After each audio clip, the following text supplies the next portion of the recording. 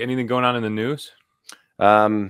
News-wise, I would say we talked so much about Secure Act last time, but that did end up getting signed. So that was a pretty big deal. So Biden did sign that, I want to say the 29th or may even have been the 30th. So that is in effect as we speak now. So it's pretty significant. It's funny when you scroll. For me, when I scroll through LinkedIn, that's like all it is. It's like I can't even go on LinkedIn. Everybody's talking about Secure Act 2. So I assume that everybody in the world knows about it, but that's not obviously the case. But I was did a Zoom call this morning with a networking group, same sort of thing, and I was writing down some notes ahead of time. I'm like, you don't want to sound like we said before, like salesy or like it's a dirty word, but.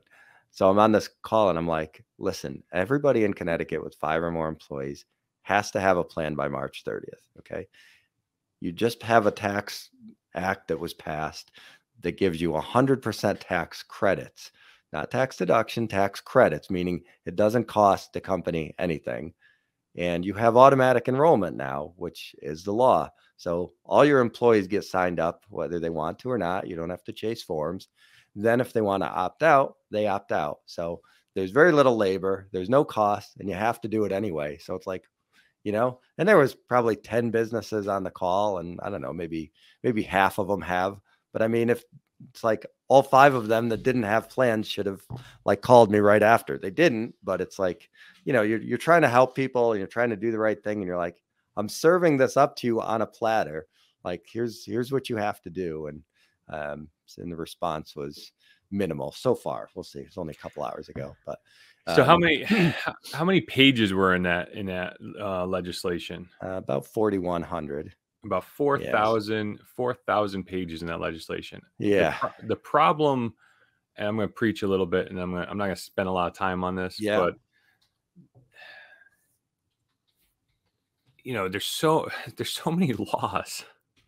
So many laws. I think it's clear, we've seen this with, the president's taxes were supposed to be audited during, every president every year is supposed to have their taxes audited. Trump's taxes just weren't being audited. I think 2 of his 4 years. It's like the government writes the laws, but the onus is on the government to enforce the laws. And enforcement seems to be really nebulous right now. I mean, just driving down the road, like, I don't want to go down this road necessarily, but it's like I drive the speed limit for a lot of reasons because I like to hit cruise control. I like to get in the right lane and just kind of like coast, kind of float, Yeah. But like I'm doing the speed limit set on cruise and I'm getting run over by everybody, I know. So, I don't want to, what am I trying to say? So like the laws, like businesses of 5 and more need to have a retirement plan. You need to do this. You need to do this. You need to do this. You need to do this. But like, it's I'm not justifying. I guess I'm saying like, there isn't the urgency that you feel like there should be, I mean, it's like HIPAA, are you familiar with HIPAA? Yeah, sure. Yeah. So HIPAA, came out 10 or more years ago or whatever. And it was a huge, and it still is a huge sale vehicle for companies like mine, because we help our health and health care clients stay compliant with HIPAA. But we're starting to see like a lot of like meh about it, like we see a lot of clients that are like, or prospects or whatever, and saying like, what you're doing right now is not HIPAA compliant by a lot. Like this is not only is this not HIPAA compliant, but this is like problematic for your business. And again, the business owner is imperative, like whether it's not in the budget or they have 30 other things to do. Like being a small business owner is, you are literally wearing all the hats. You're the bookkeeper, you're the salesperson, you're the business development, you're the HR manager, you're the, all these things. So I don't know what am I saying? You're saying, although it's something that's at the top of my plate, it's not at the top of small business owners' plate because they have so much going on. And I don't want to issue any cop outs. I'm just, I guess Yeah. I guess I'm framing the reality of like, yeah, write your laws and go for it. But it's like there's the small business owner has so many burdens, and for whatever reason, through whether it's a lack of financial literacy or maybe because of the financial complexity of things like a benefits package and a retirement plans, and it's like, well, you've got the IRA and then you got the Roth IRA, and it's like it's tax going in, it's tax coming out, it's tax deferred, it's tax Mhm. deductible. I used to like this. Do you remember I don't even remember if he was a Democrat or Republican. I think he's a Republican, but remember Herman Cain when he was running? Sure. Herman Cain, Yeah. you remember what $9.99. his platform was? 999. Do you remember what the nines were? What the nines were? It was, yeah, a sales tax and income tax, and then what, I don't remember the third. property tax or something maybe. But, Yeah. do you remember what the joke was behind that? No. That he stole his tax plan from Sims, because that was like the default when you built Sim City. When you went in, it was 999, and you could adjust those to create your city. Yeah, I that hope was the that's joke. true. I really do hope that's true. Yeah. Anecdotally, we hear, Europeans, they do their taxes on a postcard, and the government does the math for them. Mhm. We hear that Trump's tax returns are just released and the guy hasn't paid taxes in the last 6 years or something. And I'm not Mhm. making a case for anything, except maybe my case is like, uh, America like lives in this like way over bureaucratic realm, Right. and I don't want to put any accountants out of business, but at the same time, like, if you want everybody to do their taxes and do them well, like, make it easier, Mhm. you know? Yeah. I don't know. And then I read some, you guys know that I'm libertarian leaning, and in certainly more when I was in my 20s, I was doing some reading, and I think it was Ron Paul, or maybe some contemporary in his circle was saying, like, taxation really should occur at the spending, not at the earning, Mm. um, and what if all of taxes just were incurred at the moment of transaction, and it was in the form of sales tax? Yeah, maybe the sales tax goes up. Maybe you have a state tax and a federal tax, and the collective is 12% on every transaction or whatever. But like, what if like then you have no other taxes? Mhm. You, you know, Yeah. I don't know. What do you feel about all that stuff? If I could draw up the tax code now, I think we'd start it. I like the idea of a one singular spot. I think it's easier to do. I'd rather do it on the net worth side. So to have an income-based tax system, I don't think makes a ton of sense, because it's not necessarily a reflection of an entity's or a person's ability to pay. So I think if you had a net worth based system where it's just like, all right, one page, write down all your assets, and everybody has to pay, whatever that number is, even if you did it on a sliding scale, but all And your assets, all. how does that account for equities and assets appreciating and depreciating? So, for example, the ultra wealthy, and this is a question I've had floating, and maybe this is our show subject or show Yeah. title today. But I was like, well, they want to tax the billionaires, but the billionaires are only billionaires on paper. And what does that Uh-huh. mean? That, and for anybody not doing any stock investing, it literally means they hold ownership shares of a company, publicly traded company, and the market at that time says that share is worth, what it's worth. So then if you times the amount of shares they have times what the current or present market value, Yeah. I guess, then you're like, wow, you're worth this much money. But as we see, like Tesla lost 60 or 75% of their value in the last 12 months. So, like, how does that work? So under my system, so it would be, you wouldn't necessarily be credited for the depreciation. It's just 1 year you would have a net worth of whatever, and then if the market went down, you'd have a net worth of Oh, I whatever see. Okay. less. So of Yeah, your holdings every yeah, year per annum, you would just be taxed on yeah. a percentage of the net worth. Right. And you'd have no IRAs, 401ks, annuities, all that sort of stuff. It's like, all right, you want to get stock, go buy it. Just put it in an account. Just at the end of the year, write down how much you have, or maybe the companies report that direct, and then you just pay and you put your houses on there, maybe your cars, and then. But then doesn't that create an environment where, like, what if you're not cash income producing and you're not, like, you have to start selling your assets in order to pay the tax?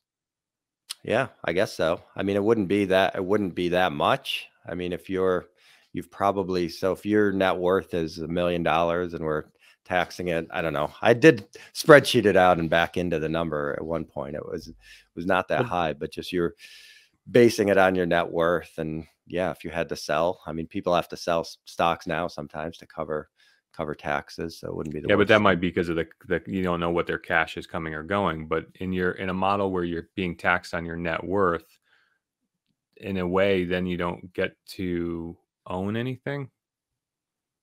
I mean, eventually I'm not trying to be hyperbolic. I'm trying to Yeah, say, like, well, I mean, can't you just get to the point where you own your house? I mean, I guess you do have property taxes, and that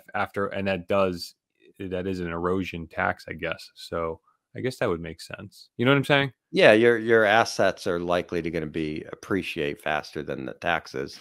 Well, It's not a hopefully. system where yeah. I mean, the system wouldn't be built. Obviously, I think that would be a better starting point. Hmm. Than, I mean, obviously you'd have to, it's not going to be a one-page tax code, but it's going to certainly be a lot easier than what you have now. I mean, the knock on a system like that is, well, people would hide assets, or they'd bury money in there, but I think it's far easier to hide income tax and do those sort of shenanigans than it is Well, I to, mean, it certainly you know. adds a cost, and the cost. I mean, 83,000 IRS agents. Is that what was being hired? Yeah, How something. many was Yeah, that? It was like tens of thousands, wasn't it? yeah, it was a lot. Yeah. You know, and if you just had a simpler tax code, you would negate needing to hire tens of thousands of IRS agents that are poring over this convoluted, you Hmm. know. And I don't want to, like, preach to the choir, I guess, because everybody's probably, anybody who's made it this far is probably rolling their eyes like, yeah, we get it, Eric. Like, the U.S. tax code sucks, but yet everybody kind of seems okay with the status quo. It's like it's how Well, we've yeah. been doing it. It's how we've always done it, and by gosh, it's how we're gonna do it. And it's like daylight savings time. Can we Yeah, but just? that's changing. It is. There is movement of change. There is a hope for change. I just hope that yeah, it would be nice to just go to, yeah, like a flat sales tax, and maybe that's the solution. Maybe a flat net income tax. You just Yeah, sum net up worth tax. Yeah, put all your assets down net and worth. Yeah, yeah. I mean, that way that what that solves the problem for is, I mean, you could have somebody that's got $1 billion of net worth, but they have no income and they pay no taxes. I mean, that to me, that's ridiculous. I mean, right. I don't fault them. I mean, they're playing the game, that's the rules of the game that have been presented to them. But, and when you get on that scale, you can borrow against your assets. And if you need to spend money, you do that. And it doesn't, borrowing doesn't count as income and all that sort of stuff. Yeah, the But income tax does seem to just hit the little guy, doesn't it? Is that, yeah, yeah. I mean, or the middle class? yeah, and it attacks, production and that sort of stuff. So you had total tax receipts of about 5 trillion, and you've got a household net worth of 150 trillion, if I'm reading that quickly here. He's doing So math, ladies and gentlemen. yeah, so it's He's just pulling if I'm data. Let's pull some data. if I'm reading all the numbers correctly. So yeah, that is about the number. If you paid 3% of your net worth. So think about that. If you would So prefer say that that as again. so if everybody paid about 3% of their net worth, you'd end up with the same tax receipts. I'm So gonna I'm gonna do you those just numbers after we hang up and see. yeah, and see if you'd prefer to do that or not. And just have it be a known quantity, right? Just Yeah, you know what your house is worth. They know what your brokerage assets are. They could be, maybe it's just reported on that. Again, there's But a million now, ways but to now, raise how your hand, and and yeah. how about the non-homeowners and the non-investors? And Well, you got half the country that doesn't pay any income tax now. So Right. you'd end up with half the country that has a negative net worth and may not pay a net worth tax. Right. Right. Right. Yeah. And so if there's, I mean, so if we're sensitive to the low earners and anyways, then the low earners and those not accumulating wealth in that sense or would be exempt. Yeah, they just wouldn't necessarily be exempt. They just don't have anything to pay on. It's like somebody now with no income. They just file and say, I have no income. You would just file and say, I have no assets. No assets. No assets. Right. I mean, if you had a car, um, would you sum up property, your couch, your TVs, that Yeah, I sort of mean thing? you'd have to decide how granular you want to get with it, and that's where people poke holes in it. They say, "Well, I just buy I'd go out and buy a $20 million painting or something," and so it, that's how people think that they would get around it. But 999. 999, yeah, 9% sales tax, 9%, state sales. Well, I guess you wouldn't dictate this what the state wants to do, but 9% property tax, 9% income tax. I don't know. Somewhat, yeah. It something was simple. 9% personal income tax, 9% federal sales tax, and 9% corporate tax. Oh, the That was corporate Herman tax. Cain's. Yeah. Right, right. Yeah. Hopefully something happens simpler. I can't imagine why it stays the way it is. It just so in fact, the only reason why I think it's probably stays the same is because so many people are abusing the system and or just benefiting from abusing it. I don't know. Yeah, I mean, abusing it. I mean, you have both sides of it. You have the legal side and you have the illegal side of it. Um, But again, if it's up for interpretation, yeah, right, it's self-reporting. You know what I mean? It's like it's self. Until it's like it's illegal. It's legal until it's illegal. You know what I mean? right. Yep. Um, the guidance is there and whatever. So, anyways, good talk. What's our headline? What's our title for the show Well, today? just for fun, I did pull up this article as I mentioned. This was Herman Cain's 999 from SimCity. This was that was kind of the joke back in the day, is that his tax plan was based on the default tax rates of SimCity. That's so funny. Yeah, I remember I that, love joking that about that at the time. so much. I didn't see that, but that is so funny. Yeah. But hey, I mean the argument is maybe taxes should be as simple as a video game.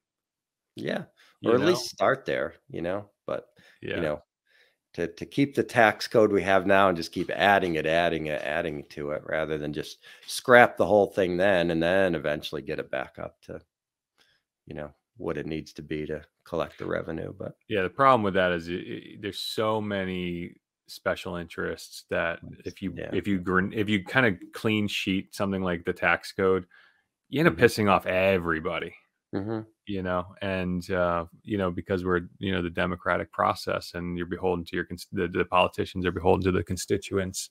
There's the system's designed not to piss everybody off right. in a sweeping kind of way. Um, And unfortunately, it's designed so, to be overly complex so that people don't understand it or don't know how to fix it or, think that it's over their head. yeah, So, yeah. All right. Well, that's a wrap for today. Unless you got anything else, I don't yeah. think I have any news that I wanted to cover. Anything on Chat GPT you want to talk about? Any AI headlines? Did No, we just seeing exhaust it. that? No, yeah, I think we exhausted that. I think it's going to continue to be a big story. We were kicking around the idea of throwing out a couple predictions for this year.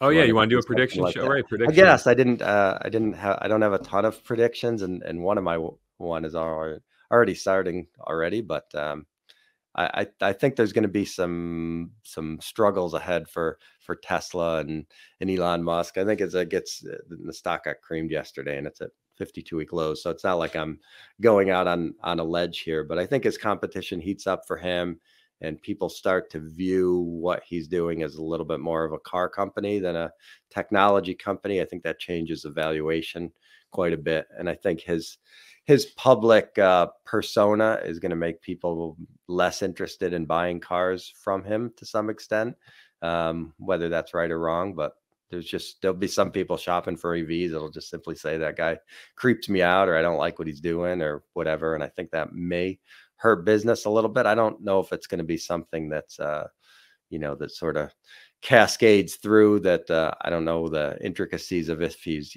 borrowed against his Tesla stock. There's some sort of people are maybe concerned about that he might be over leveraged, and he's able to work through at certain valuations. But if Tesla was valued like GM or Ford, then he might have some other financial issues that could cascade a little bit. But so let's put that in a can, or yeah, on one line. What is your prediction? Tesla stock continues a decline. Elon, yeah, and I think the overextension of Elon, maybe financially and personally, creates some unneeded headwinds for Tesla, I guess would be my headlines. That's a safe prediction.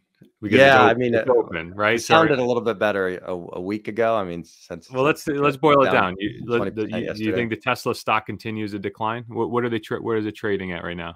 Let's see. 120 or 170 something. And here's our show headline predictions for the show. I'm trying to stay away from specific stock calls. I mean, it's at 111 now. Oh, wow. It's at 111. So generally, you think it continues to decline by the end of next year or this year? If I had to guess higher or lower, I'd say lower in a year. Yeah, I would. Okay. And then Elon's employment as CEO of Tesla. He's CEO of Tesla by the end of this year, or no? No. Okay. I think he's smart enough to hire somebody. And are you making any other more dramatic predictions as far as like the success or failure of Tesla? No, but I just think it's lost some of the bloom off its rose, so to speak. Or it was a Hollywood darling for a while. I don't think it's going to be anymore. So we'll see what other competitors step up. And do you want to kind of go through all your year predictions and then mine, or do you want me to go? Well, what triggered you mentioned the chat GBT stuff. Well, I want to respond to your. I want to make go ahead. Of Tesla and Elon. So Tesla was grossly overvalued. Yes. Grossly overvalued in the traditional sense, right? Stock value to in relation to price to earnings ratio, they were like way out of whack, right. And I haven't seen any analysis of what their current stock value is in the comparison of the traditional. Are you able to make that analysis on the fly here? Well, so right now, even with the dramatic decline, it's at a PE of price to earnings ratio of 34. Can we bring your screen on or no? Yeah. And we don't have Nathan's going to chop this up, so we don't have to worry about going long. This is So GM, if you look at a price to earnings of 5, so that's more traditional for an automaker. Right. If we look at Ford, you got a PE of 5. Okay, so now show us Tesla. Tesla is going to be around 34.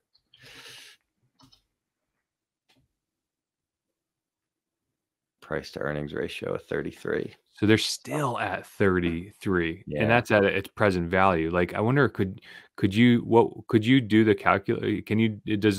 Will the chart give you any history on when it was at like 700?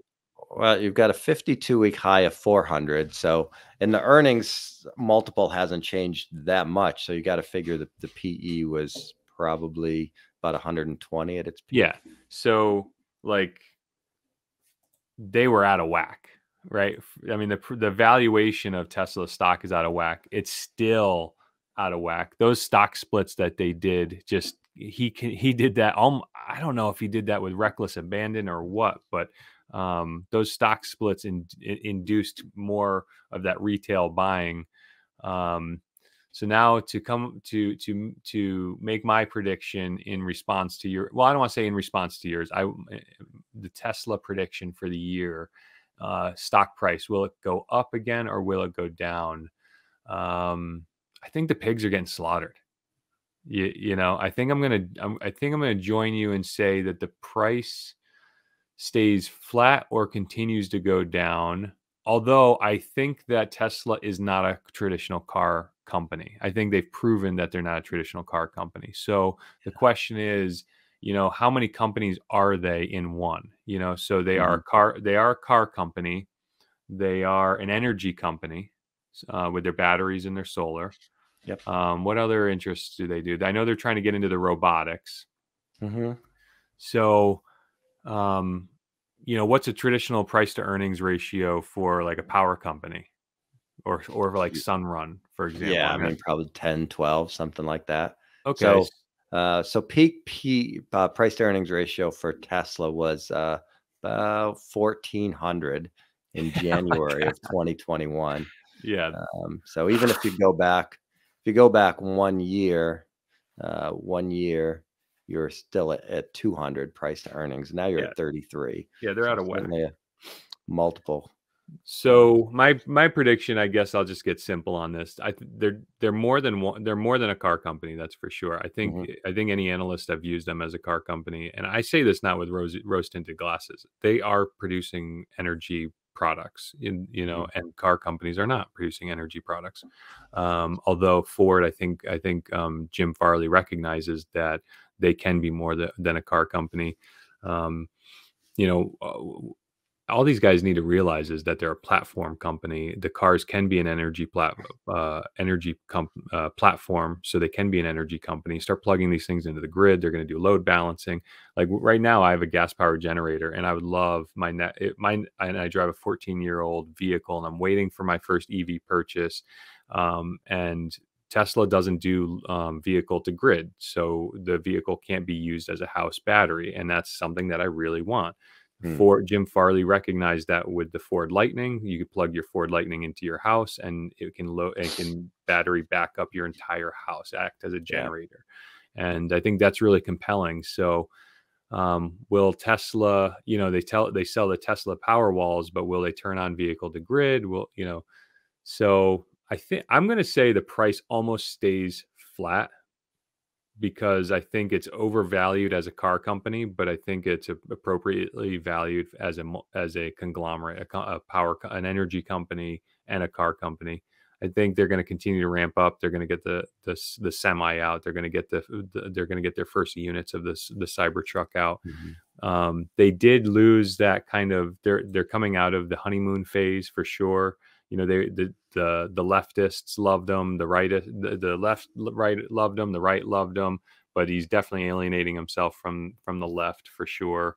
Will Mhm. it be enough for them to say will Tesla be, will it become factioned, where GM used to be a real right leaning company, still kind of is, like when you see the Chevy bow tie, on a emblem on the back of a car, like to me it's just like, yeah, you're Republican. It just feels very, very like that. Except for the Tahoes that roll around here. Yeah. Yeah. the So anyways, I think I'm going to predict that the Tesla stock stays flat, but it doesn't crater, because I think they've got the earnings to show for it, and I think they've got the manufacturing runway to continue that, and I think they've got still enough demand for their product. Will their robot come out and be useful? No, I don't think so. Will their full self-driving software allow you to go full autonomy, hands free? I still don't think they get it done in this year. Although I think with Chat GPT has shown us that AI can all of a sudden flip on overnight, and it can be available overnight. I'm a little surprised that maybe like their software doesn't feel like a Chat GPT to me. It doesn't feel like they've got that like web of, when you talk to Chat GPT, it's like it's conversational. It's really bizarre. Can they tap that kind of technology and really kind of give the software this awareness that it needs to just operate on Mhm. city streets with other humans? I don't know. I feel like it could happen overnight, but does it happen this year? I think it does happen, but I don't know for Tesla. Well, yeah, and the hurdles for there might be regulatory. Might be a while before they may have the systems in place, but they'd have to get regulatory approval. And how do we police this stuff and all that? talked about before. Do you still consider them the leader in autonomous vehicles and I in never software? have. I Okay. never viewed them as the leader. G, uh, GM's Cruise and Google's Waymo, they're already Mhm. operating self-driving taxis on city Yeah. streets. So that to me is leadership. That there's an Israeli company called Mobileye that Tesla Mhm. used to use for their vision technology and things, and they're putting out some compelling content to showcase their platform. They're a hardware seller and software seller, so I think they're trying to lease their software to companies, and that's compelling. So I don't view Tesla as a leader, except that I think they might be onto something about using vision for their AI Okay. rather than lidar and radar. So I don't know. So, anyways, that's a lot of meat on that bone. But Tesla is Elon Musk the CEO of Tesla by the end of this year? I'm going to say he is. I don't think he's ready to give that control away, especially with the stock price cratering like it did. I think he needs to have control of that. Does he stay at Twitter? I'm going to say maybe not. I think he leaves Twitter. Yeah. Um, Urban air mobility doesn't come online this year either, as much as I want it to. um, I don't know what other sectors. What happens in crypto? Oh, that yeah. I don't even want to wager a guess on there. I think actually, Bitcoin's done well even with all the SBF stuff. So I wouldn't be surprised to see it higher in a year. I wouldn't Yeah, be surprised to see it back over 20,000. I think it sort of shook out all the weak hands, as they say. I think the right. people that are in it now are probably in it for the long term, or there's that fundamental base in there that's either owned by people who won't be easily spooked and forced to sell. Yeah, I mean, Um, crypto is providing a service to those who are using it. So, I mean, it is a currency to those using it as a currency, and as an investment vehicle for those who are trying to use it as an investment vehicle. Like I said, the pigs got slaughtered. So, um, yeah, I don't think crypto goes anywhere. yeah, and the only question is, does it become so regulated that it sort of defeats the purpose of it to begin with? Does it? And can it be regulated? I mean, the black market will continue to wield it. Rogue nations and things like that. Anyways, I know that we're running long, but any other Hail Mary predictions? What do Mm, we nah, I don't know. I think that's probably it for now. I think that's what do you got prediction wise? think? I think I just spilled my guts here. Okay. I'm trying to think. The things mobility, self driving. I think Cruise and Waymo continue to roll out. Maybe another few more cities. Chat GPT, I think maybe comes to or should be coming to the Amazon Echoes and the smart speakers. Like that conversationality is exactly what these speakers needed to these smart assistants. So Hmm. hopefully they tap that. Does Google release a new tab and give you free, a new way to search and get information back? I don't know. So it's almost like we're in 23. So is 23 a coast year, or Mm. is it a innovation year? Yeah, they're Um, talking about that with the CES, the Consumer Electronics show. That if they say it's kind of going to be a down year, that it's transitioned a lot to like the transportation sector. It's no Mobility. longer about like the personal gadgets and the hottest TV and all that sort of stuff, because all that's sort of run its TV's course. well, yeah, TV's a mature product. We don't need much more than an 8K TV, because resolution, the way it works, you sit close enough to a TV, 4K, 8K, and so yeah, I mean that's stuff. Cell phones, it can only be, it's a mature product. You can't really change that form factor anymore. I Mhm. hope the smart glasses industry takes off. I'd love to just put glasses on and have a heads up display, so I'm not always like doing the cell phone neck. You know what I mean? Yeah, I've talked about. I'm so tired of the cell phone neck. That's why I got the watch, so I can try to look at more alerts on like this rather than the cell phone neck. right. So I'm hoping that comes, but does that come this year? I don't know. I don't think so. It might this might be a coast year. So I don't, Mhm. urban air mobility. I don't think comes to market. Full self driving robo taxis. I don't think comes to market. I don't think Elon Musk's robot comes to market. So this might be a gap year. Mhm. Yeah, and nothing new with the metaverse. You don't see yourself opening up a storefront there. No, because again, the form factor. We have an Oculus, and the form factor is too clumsy. My kids can't Yeah. use it. It's heavy. The battery life. It's all that stuff has to continue to shrink. The resolution has to Mhm. continue to go up. Um, does Apple release their headset this year? I can't. The mock-ups, the fan art that they've mocked up for the Apple VR headset. I can't imagine Apple wanting to get into that market because it's just not good enough. There's not enough value there, Yeah. Yeah, So and they wouldn't do some sort of combination product where you slide your phone in and use it that way? it doesn't feel Apple-y to me, right? It Yeah. doesn't. You know what feels Apple-y to me? Like I'm talking about those heads-up glasses, Mhm. like some pass-through glasses that you can get prescription or not, that has like a screen on it that gives Yeah. you information, useful information where like you don't feel ugly, you don't feel clumsy, you don't feel weighted down. you Right. know so I could be wrong, and it's Tim Cook's Apple now, so, and we've seen he's released a number of products that people like, they've said that Steve Jobs would never have a camera bump, that when camera bumps came out on iPhones, Oh, they're like, yeah. Steve Jobs would never have released a product with a camera bump, Yeah. so I don't know. It's Yeah. fun to see, fun to guess. Sure is. So I think that's a wrap for the day, unless you got anything else. Nope, I think that's good. All right, buddy. Have a happy new year, and we'll see you on the next one. All right, we'll see you.